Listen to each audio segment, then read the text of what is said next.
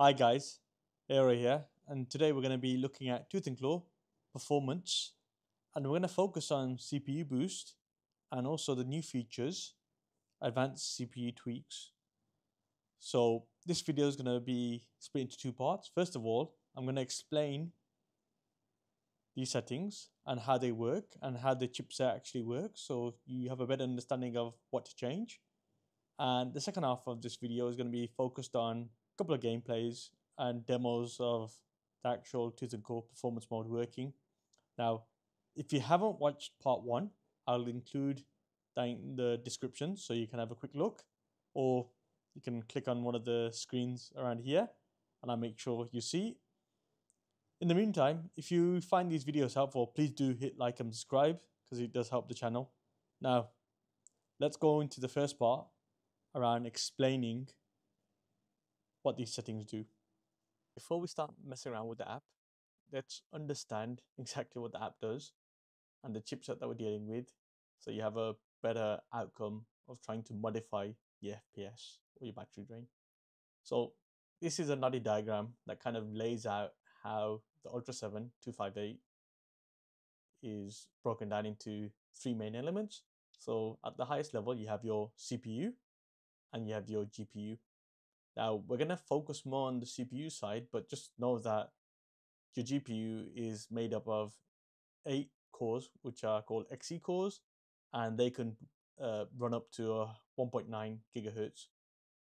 Your CPU in the Claw 8AI is made up of 8 cores, but they actually broken down into two different sets. So first you have your P cores, which are known as your performance cores, and then think of them as the heavy lifting, yeah. So they're the ones that run at full speed and really can boost up to 4.8 gigahertz from the base of 2.2, which allows you to do the heavy lifting. So whether it's gaming, editing, or emulation, they're the ones that you think have the heavy load. On the other side, you have your E cores, so the efficiency cores. So they can only boost up to 3.7 gigahertz, so not as much as the P cores. But the idea is these cores are more efficient and they're supposed to be running your background tasks or lighter tasks. So that means that everything happening in the background can still run and Windows is running, or whatever you need to do in the background is still running and it doesn't impact your performance. Yeah. Now, how does Tooth and Claw work with all of this? So, a couple options. So, in Tooth and Claw, the first bit is you'll have CPU boost on and off. And what that's really doing, if you think about it, is if it's off, that means your P cores and E cores will never exceed the 2.2 gigahertz, which is your base. Yeah.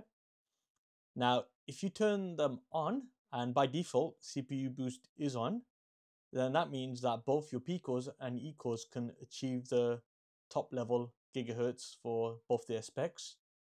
Now, what we're trying to do is saying that depending on the game, and we'll talk about this can impact whether you're throttling or taking away resources, because there's a big fight happening in your Claw around what gets the amount of power to sustain the gameplay. Yeah, and you're trying to get a balance.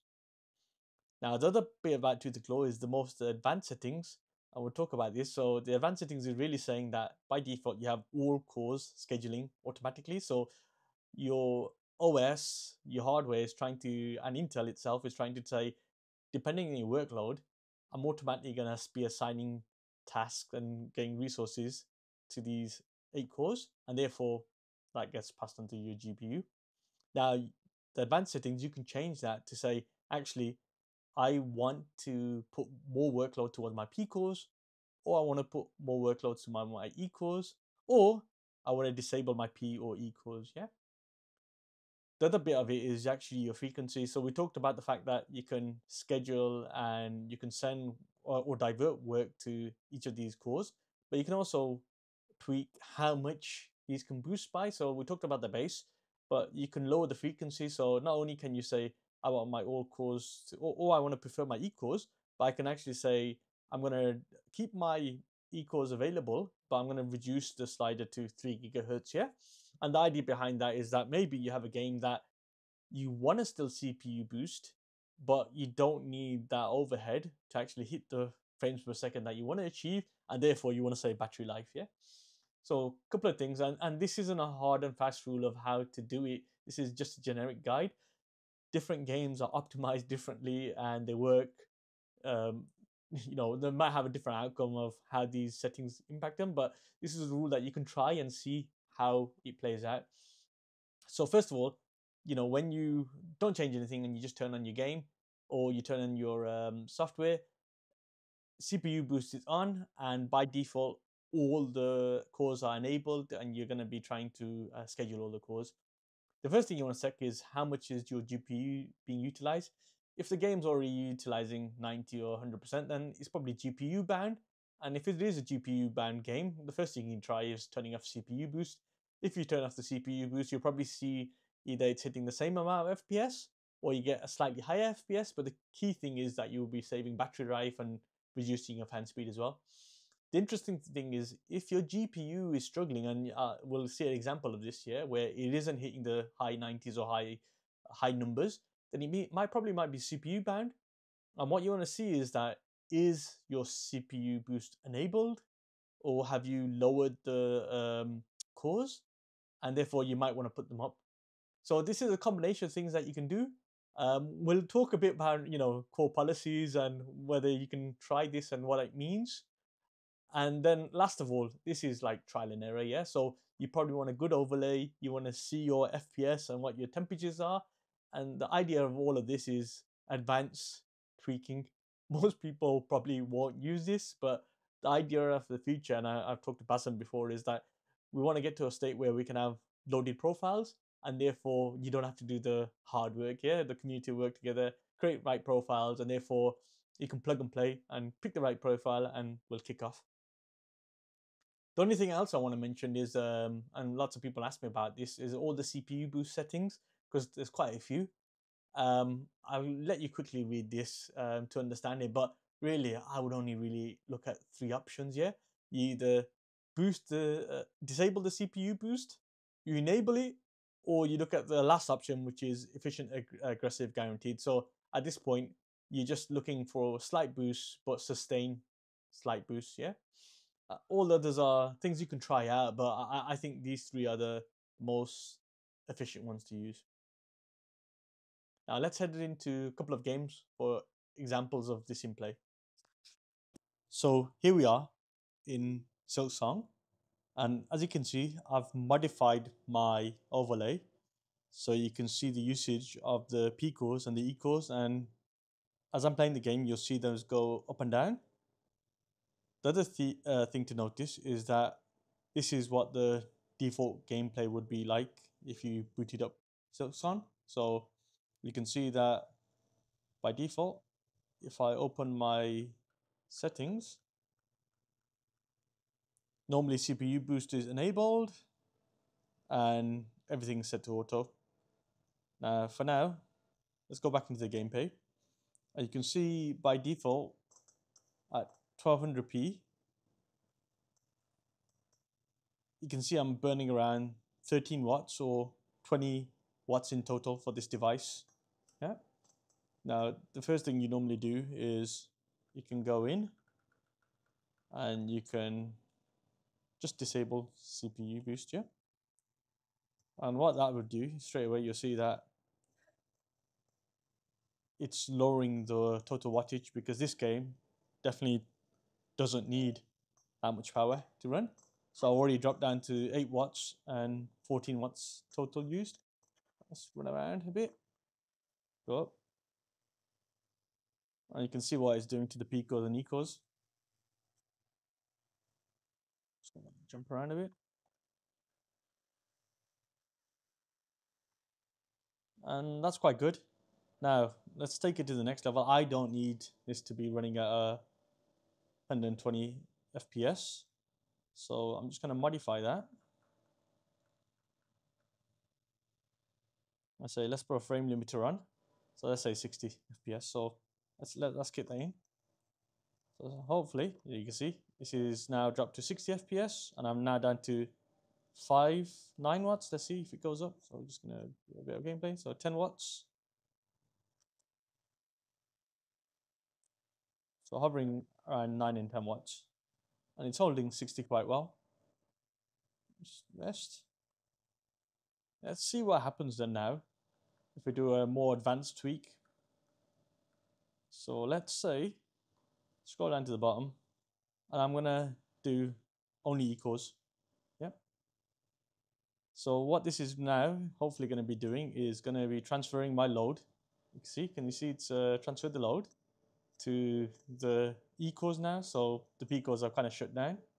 And you can see that from 10 watts and 5, it's dropped to like hovering around 5 and 8 watts now. So 8 and 9. Oh, don't want to jump down there. So we'll just go around the block. And I'm still holding the 60 watts. Now, this is advanced tweaking, but this is stuff that kind of, if you want to really squeeze out the ultimate gameplay, then you can do this kind of stuff. And look, I'm still holding 60 FPS. I'm running around 8-9 watts here. So now let's move on to our next game in Elden Ring. And let me just quickly show you the settings that I'm using. So for demonstration purposes, I've disabled CPU boost for this. So you're aware of this. Let's go up. And I just want to show you what I meant. So can you see the GPU is hovering around 75? Is trying to get up above 90, but it's not, and the FPS is around 36. So this is what I mean by a game that is CPU bound. So let's enable the CPU boost. Oh, missed it. CPU boost. Let's see what that does. So it's around 44. You can see straight away jumped up here. And I'm hoping if I'm running around, there you go. The GPU's hit 100% now, yeah? 99. Straight away, FPS has gone up. So this was just an example of me trying to show you what a CPU game looks like. Now, my overlay is not perfect, but yeah, it's around 100%. That's what you want it to be around, yeah? Now, I'll be honest with you, I haven't messed around with this game to see what if scheduling makes this any better, but let's have a mess around. So let's tweak. Let's say prefer equals. I don't know if that's going to save my battery. So around 46. So what's that up to? 42 total watts. Is that 41 total watts? And is that holding my FPS?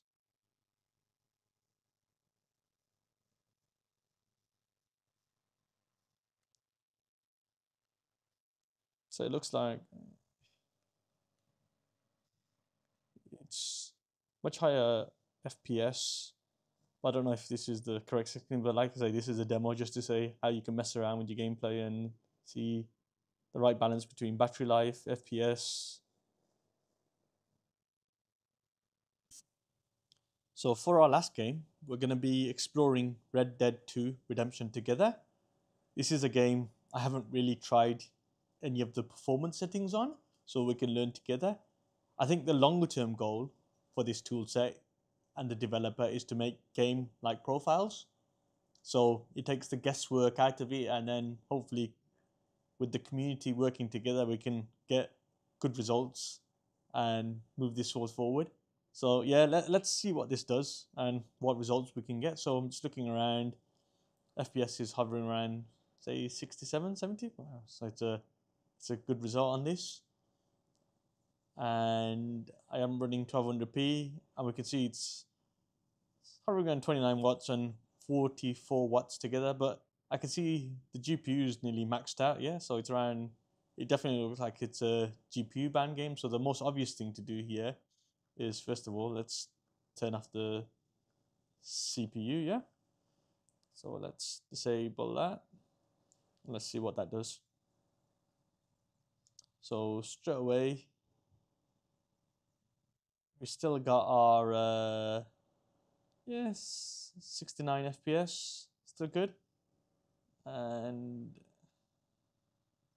the total wattage has dropped slightly, probably not how much I wanted to drop. Let's have a look.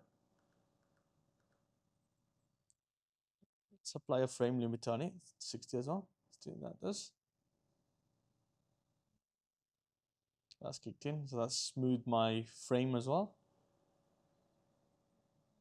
So I can see my GPUs drop slightly. So look, I managed to get it down to 39 watts and 26 watts. Now, yeah, let's mess around and see what else I can do with this here. Probably not a good idea. But let's change the scheduling.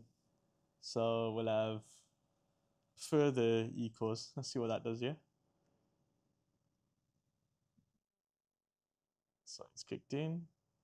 So there you go. I've managed to get down to 37 watts, 60 FPS, locked.